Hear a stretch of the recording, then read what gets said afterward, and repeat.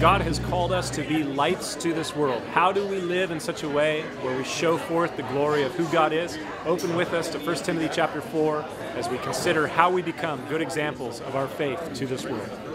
Amen. Good morning. Hey, while you're standing, would you take out your Bibles and open them with me to the book of 1 Timothy? If you don't have a Bible, you can raise your hand and one of our ushers will bring you one.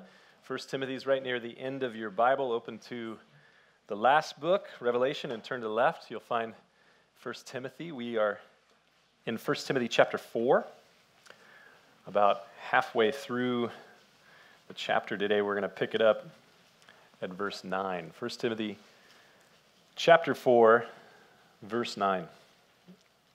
There the Apostle Paul writes, "This is a faithful saying and worthy of all acceptance. For to this end we both labor and suffer reproach because we trust in the living God, who is the Savior of all men, especially of those who believe. These things command and teach. Let no one despise your youth, but be an example to the believer in word, in conduct, in love, in spirit, in faith, in purity. Till I come, give attention to reading, to exhortation, to doctrine. Do not neglect the gift that is in you, which was given to you by prophecy with the laying on of hands of the eldership. Meditate on these things. Give yourself entirely to them, that your progress may be evident to all. Take heed to yourself and to the doctrine. Continue in them, for in doing this you will save both yourself and those who hear you." Father, I ask as we stand here with our Bibles open that you would, by your Spirit, open our hearts, our minds, our ears to hear from you, to receive from you your word. Lord, we believe that your word is living and powerful and sharper than any two-edged sword. We believe that it is useful for doctrine, for reproof, for correction, for instruction in righteousness, that we would be ready for every good work this week. We pray, God, that our time spent here today would be, Lord, that it would be profitable and good to the growth of our lives into more and more character like you. Lord, work in us, we pray. Make us more like you, Jesus, we pray. We ask this in Jesus' name, and all those that agreed said, Amen. You can be seated.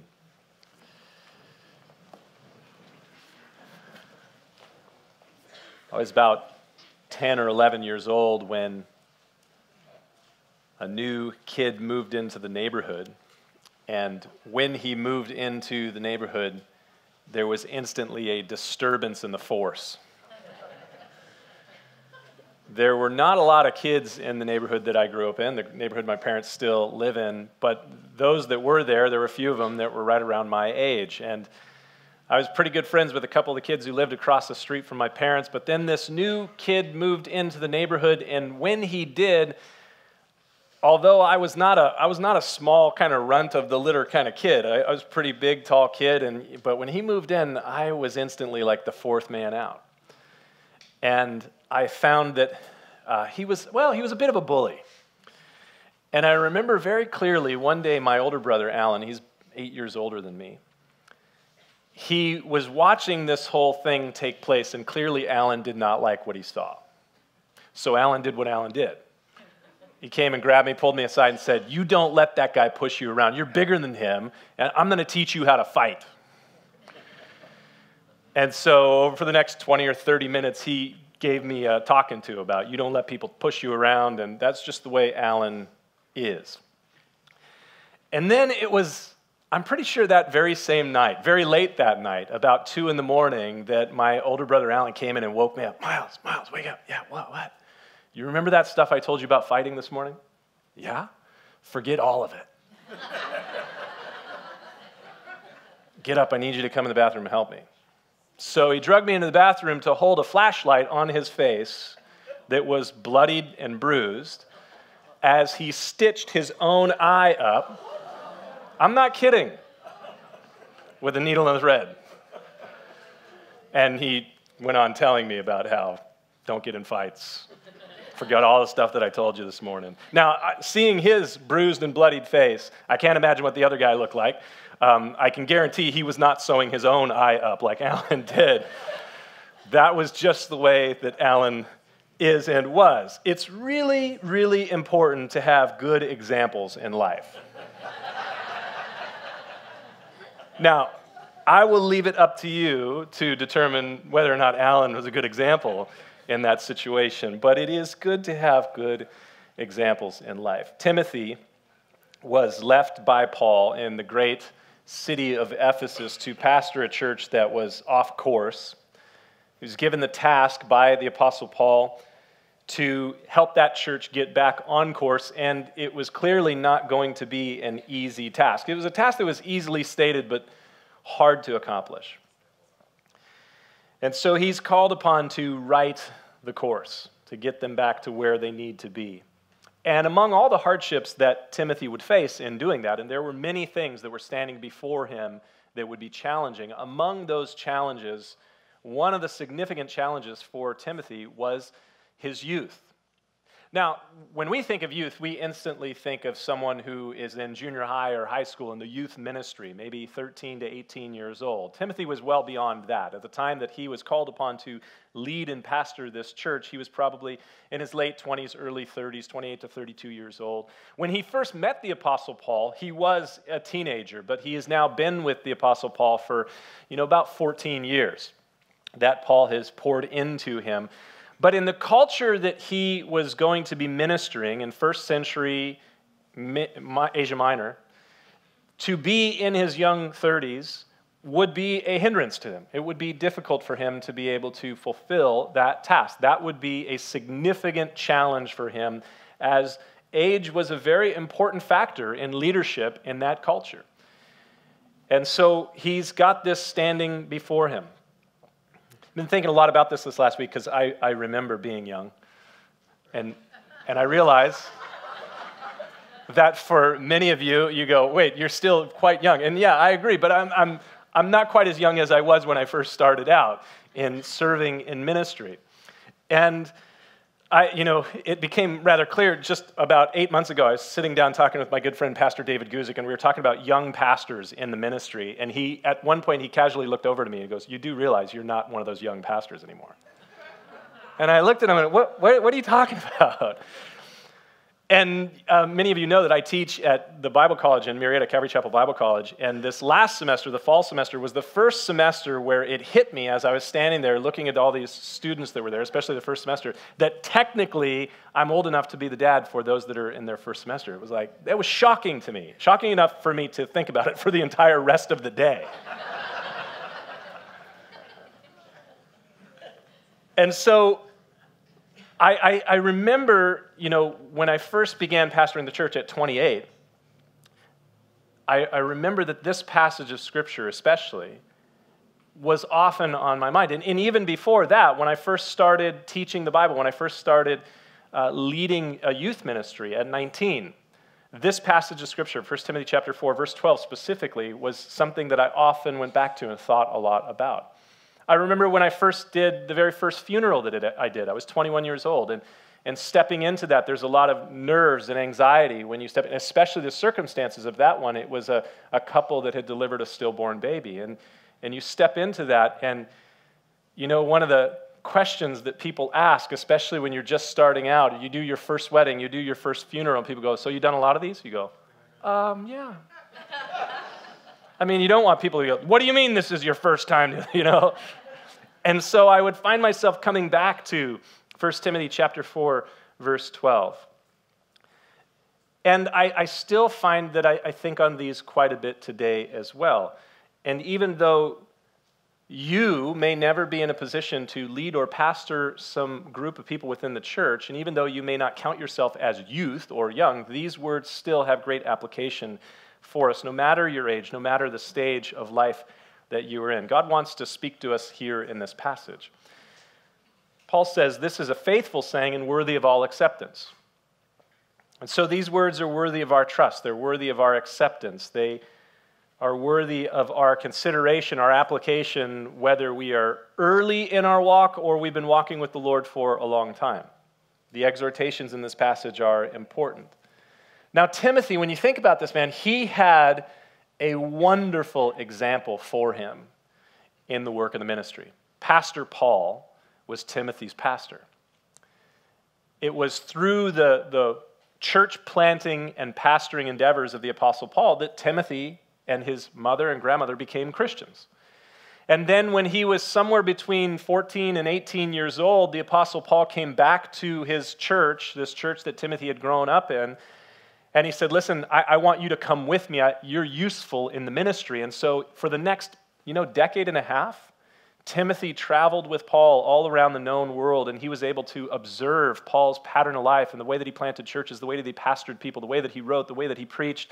And so that was Timothy's example. But now Timothy is left there in the city of Ephesus to pastor, to lead, to be up front before all these people. And now he is called upon to be the example.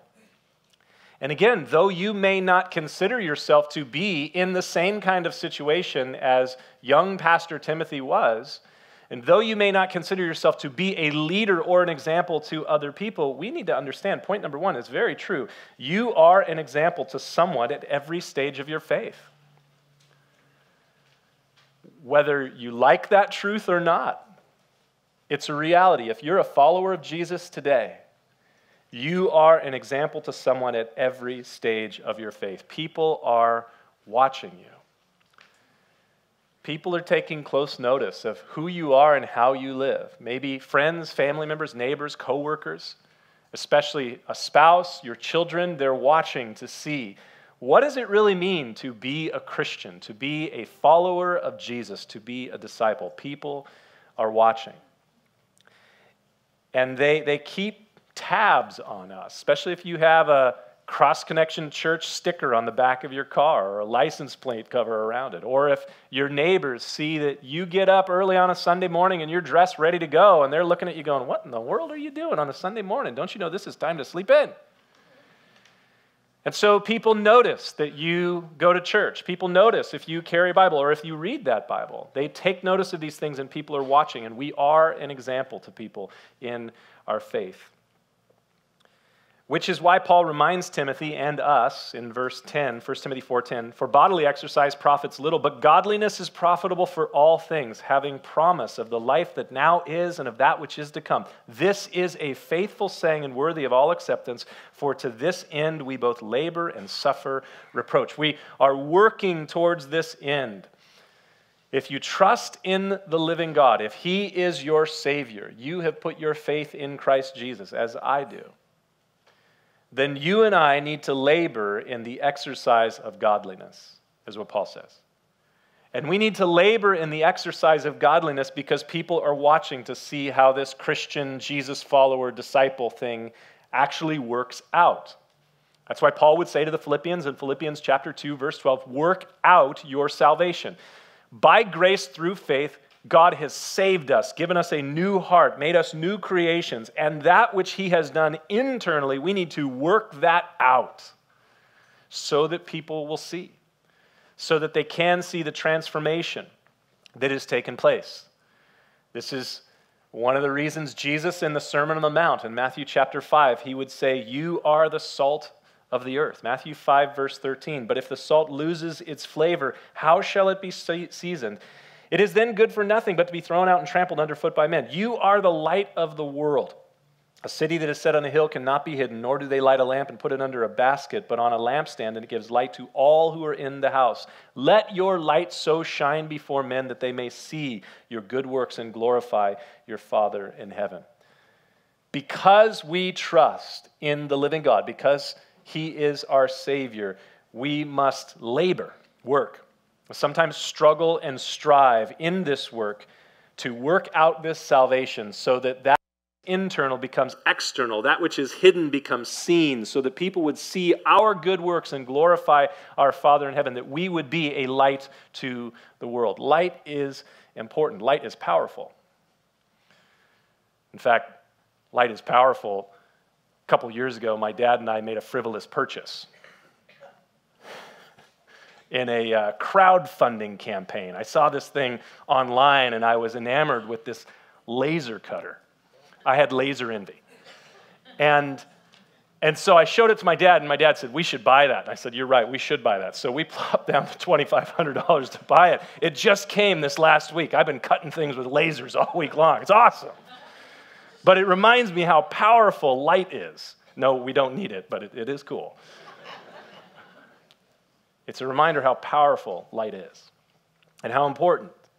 Jesus wants us to shine brightly. This world is in darkness. And the world needs to see the goodness of our God and His power, His ability to transform us. And it's seen in our lives. We are the canvas. We are the canvas on which God desires to show forth His glory. And so 1 Timothy 4:11, he says, "These things command and teach. Let no one despise your youth, but be an example to the believers in word, in conduct, in love, in spirit, in faith, in purity. Let no one despise your youth," he says. The New International Version translates it, "Don't let anyone look down on you because you are young." Now again, you may not consider yourself to be like Timothy in this situation. You may say, well, I'm not exactly young, I'm not exactly youth, I'm not in that place of leadership, but we do recognize that we're an example to someone at every stage of our faith, however we're walking. So people are watching us. But you say, well, I'm not youth. And in context, again, Timothy was in a difficult situation. That was a challenge he was facing. He was in a culture where age was highly exalted as an important factor in being a leader. And he was younger than maybe many of the people that were a part of the church there at Ephesus.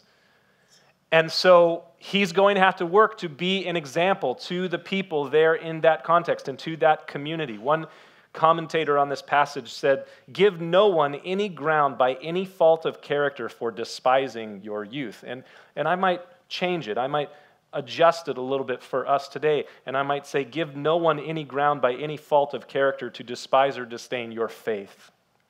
Not just your youth, but your faith. How is our life instructing others about Christ and our faith in Jesus Christ? We should give no one any grounds upon which they might be able to disdain or despise the faith. Point number 2 on your outline. Endeavor to live an irreproachable life that will be worthy of imitation.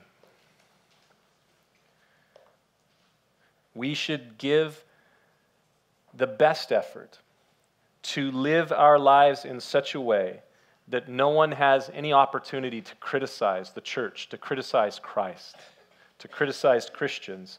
We should avoid the possibility to justify any person's criticism, says the Believer's Bible commentator on this passage.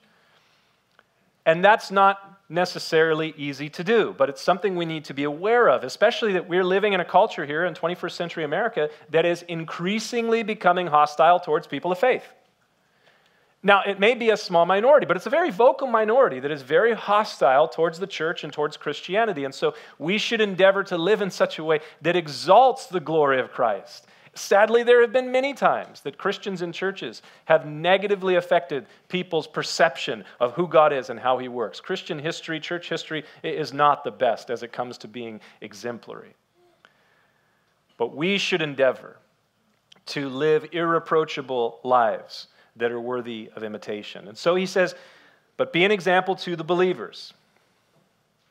Not only should we live in such a way that is beyond reproach or criticism, but we should work to be good examples. Good examples both to believers, to others who are in the church, and good examples of believers, because there's differences in translation of this passage. The King James Version says, be an example of the believer. The New King James and many other English translations say, be an example to the believer. So there's discussion among translators. Should it be an example of those who are followers of God to a world that does not follow God, or is it be an example to believers who are followers of God? And I would say both are equally good and important. We should endeavor to be an example in our lives to other Christians, but also to people who are not yet Christians, that they would see the way that we live.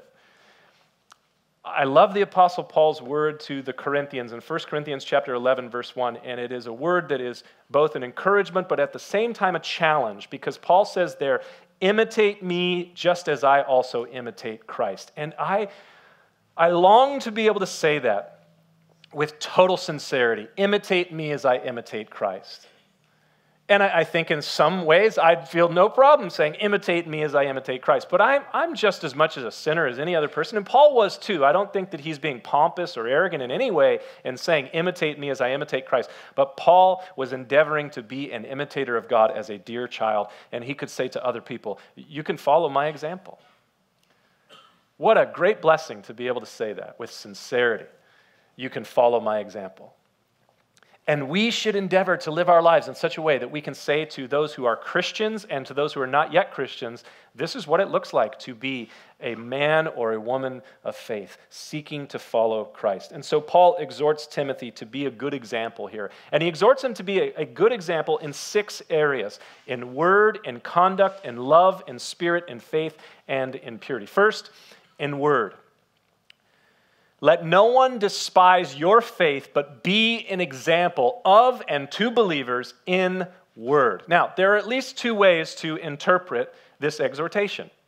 One is to interpret it, be an example to Christians and non-Christians alike in your speech and the way that you speak. And that is a perfectly valid way to interpret this passage. And it goes right in line with Paul's exhortation in Ephesians chapter 4, verse 29. Let no corrupt communication proceed out of your mouth, but what is good for necessary edification, that it may impart grace to the hearers. I love the way the New Living Translation renders that. It says, do not use foul or abusive language. It's very simple. As a Christian, as a follower of Jesus, to be an example to people who are also followers of Jesus and to be an example to people who are not yet followers of Jesus, we should not be those who use foul language or abusive language. He says, do not use foul or abusive language. Let everything you say be good and helpful so that your words will be an encouragement to those who hear you.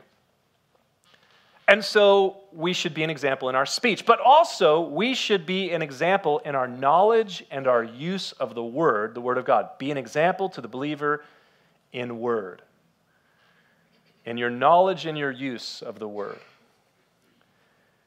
The way we use our words, our speech, and the way we use the Word of God is very, very important.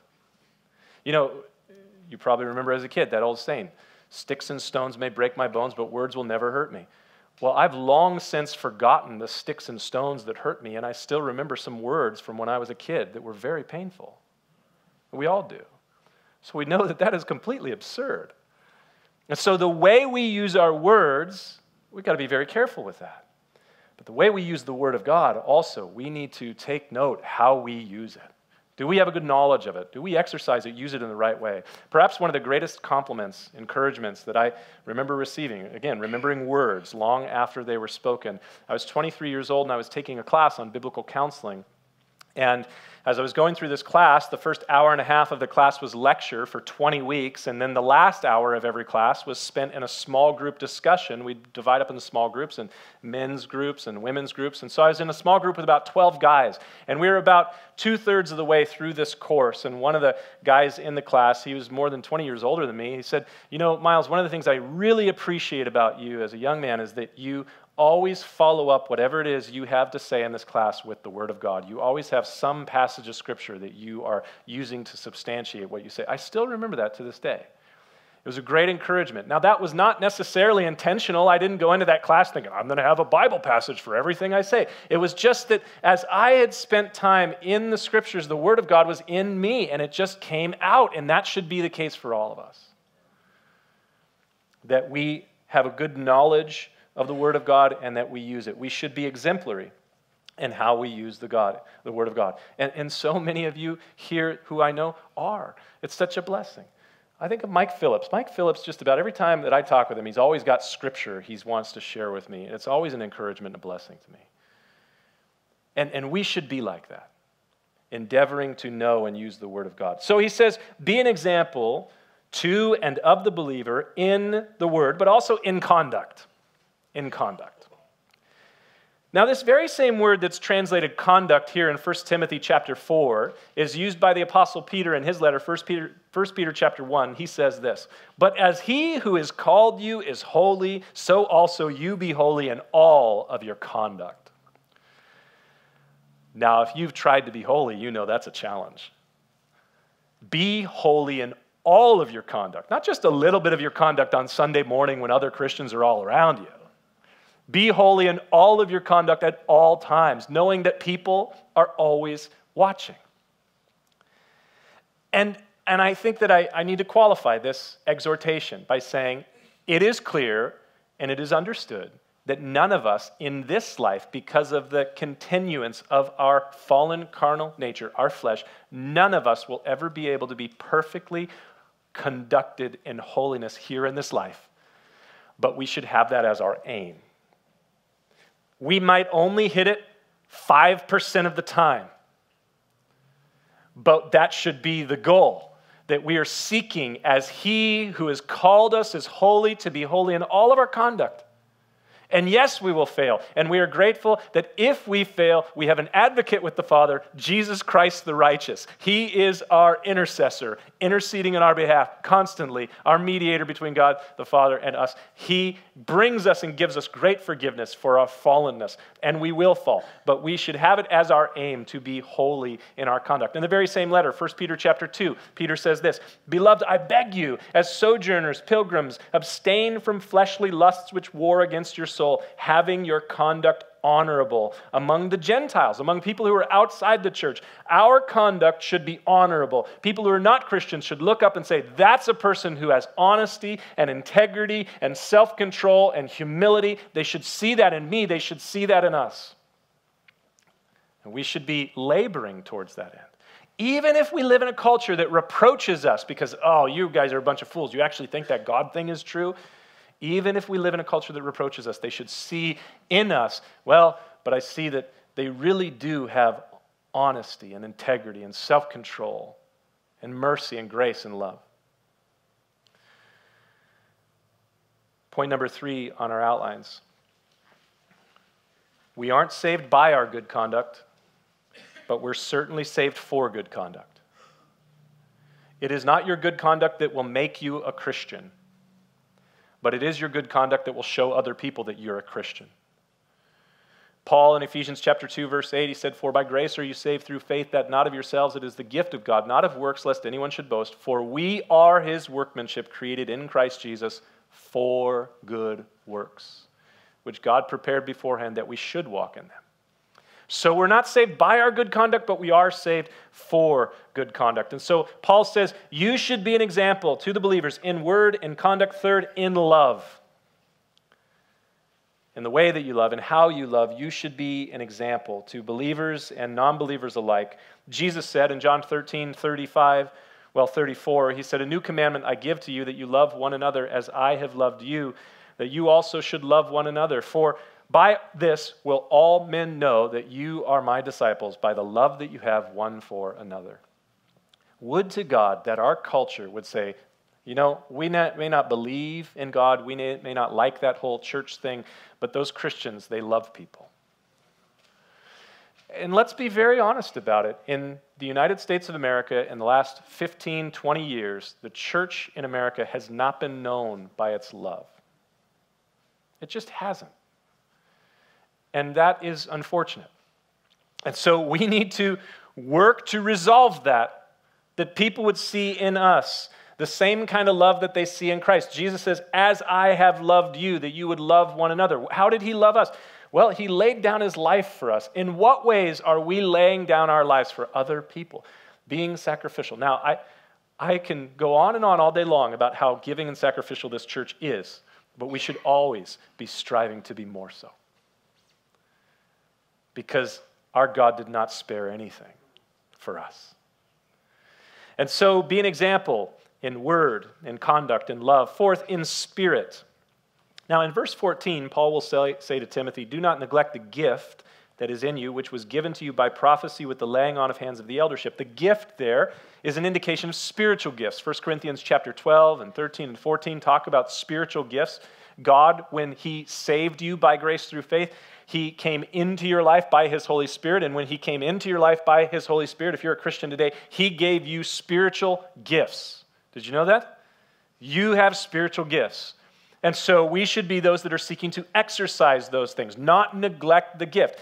We would assume that the gift that Timothy has here has something to do with pastoring and teaching, but there are many other gifts that God has given. And so we should be those that are exemplary in our use of the gifts that God has given to us, but not just the gifts of the Spirit. I think even more importantly, the fruit of the Spirit. Love, joy, peace, kindness, gentleness, self-control, all of these things should be abundant and growing more so in our lives, that should be clear and evident in us that there is the fruit of the Spirit, that we are seeking to walk in the Spirit, not fulfilling the lusts of our fallen nature. We should be exemplary in our walk in the Spirit. And Paul continues, and he says, not just in word, not just in conduct, not just in faith or in love, not just in the Spirit, but you should be a conduct in faith. You and I must exercise ourselves in godliness so that we are exemplary in our faith, our trust in God and our faithfulness to God. It should be evident in our lives that the more we walk with Jesus, that we trust him more implicitly, more fully. We trust him with our finances. We trust him with our children. We trust him with our future. We trust him with everything that we have in this life. We trust him. But not only do we trust him, we are faithful to him in following him. We're faithful to him in obeying him. We're faithful to him in prayer and in the scriptures, in every aspect of our lives, that we are faithful to him. It should be exemplary for us. And then finally, he says, be an example to the believer in word and conduct and love and spirit and faith, and finally in purity. In purity. Now, this word purity here, it's only used a couple times in the New Testament, but the idea, the concept of being pure is to be unmixed, unalloyed. There's no mixture here. And the purging, if you will, of all the dross. If you were to go and you found a great big chunk, a big old huge thing of gold, it would be filled with all kinds of impurities and it'd have to be refined so that the impurities could be purged. And our lives are to be purged of impurities. What's that look like? Well, I think of Ephesians chapter 5, verse 3. There Paul says, but fornication and all uncleanness and covetousness, let it not even be named among you, as is fitting for Christians.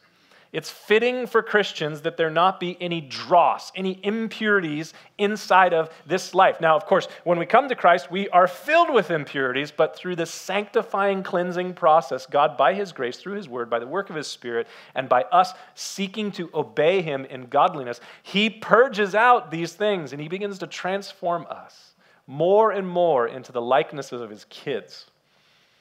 And so he says, all these things, they should not even be named among you, as is fitting for the saints. He goes on in verse 4 of Ephesians chapter 5, and he says, neither filthiness, nor foolish talking, nor coarse jesting, which are not fitting, but rather of giving of thanks. Then in verse 6, therefore do not be partakers with them. Don't allow these things to be a part of your life.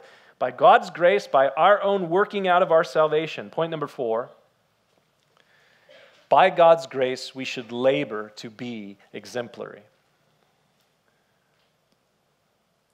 How?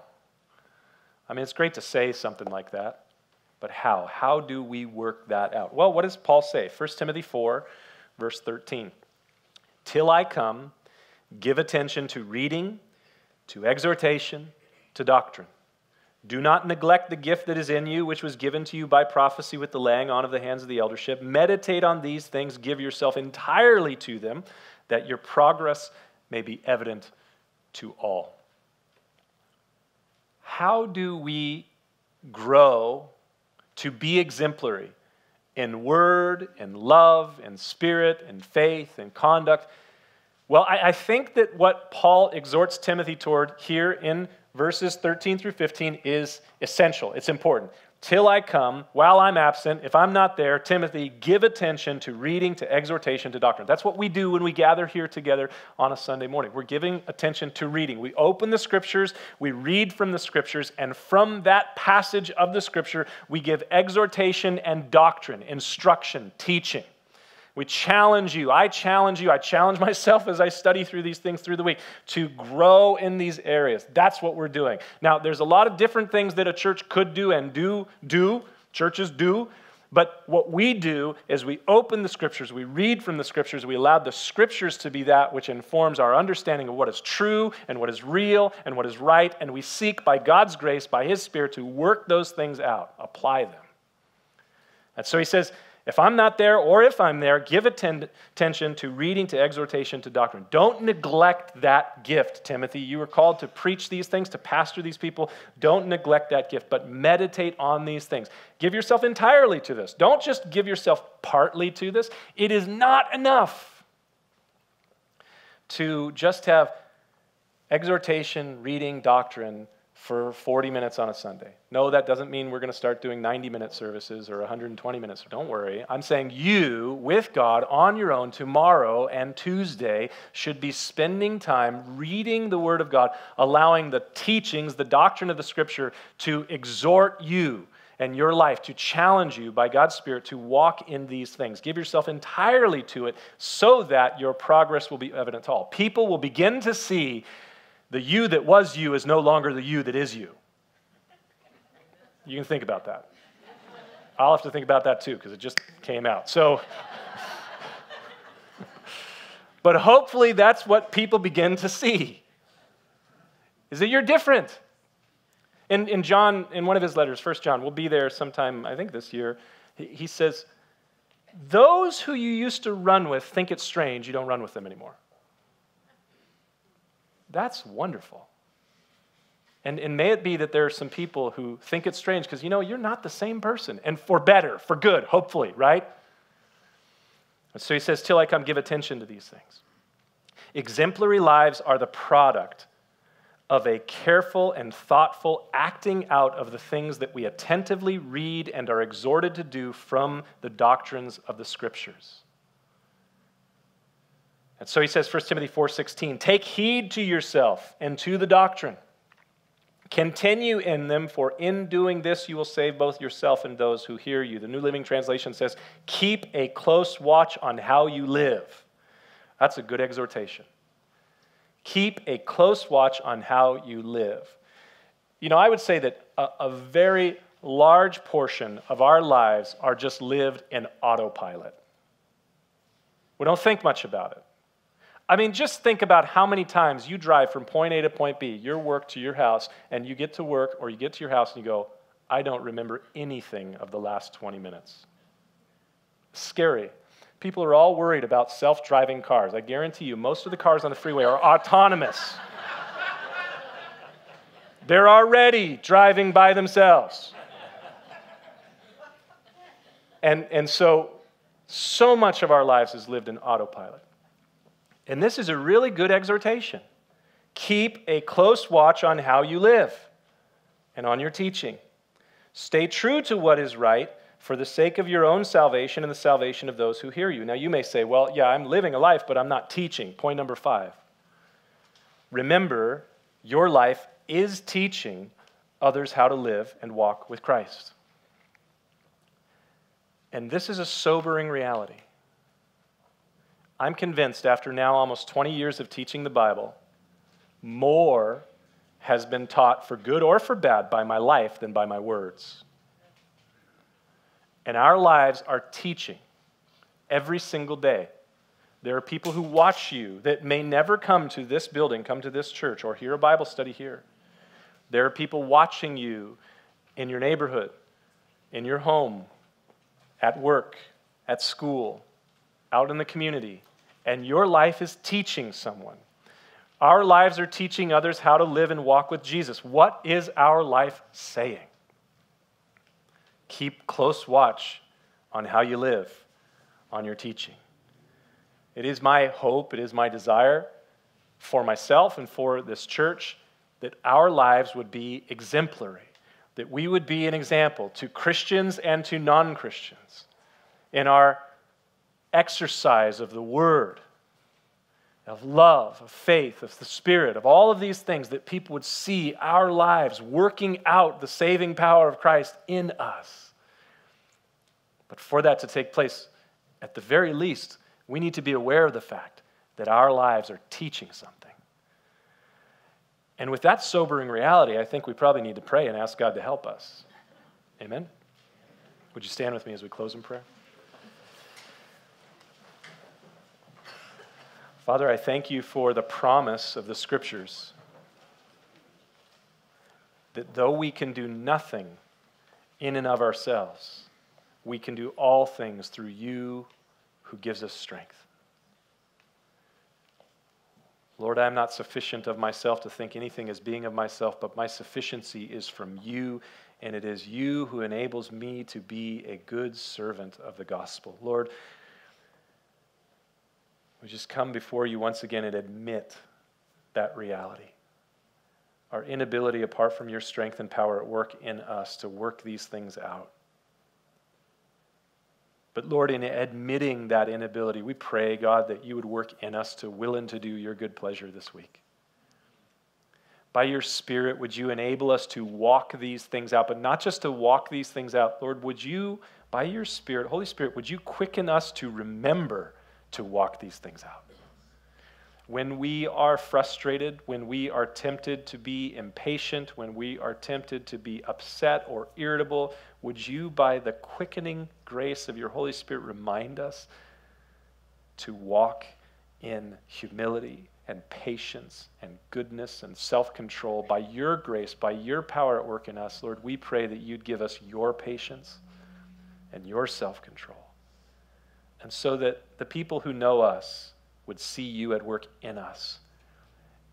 And they would have to admit, that's not you, but that's Christ in you. God, do that work in us, we pray. We ask this in Jesus' name.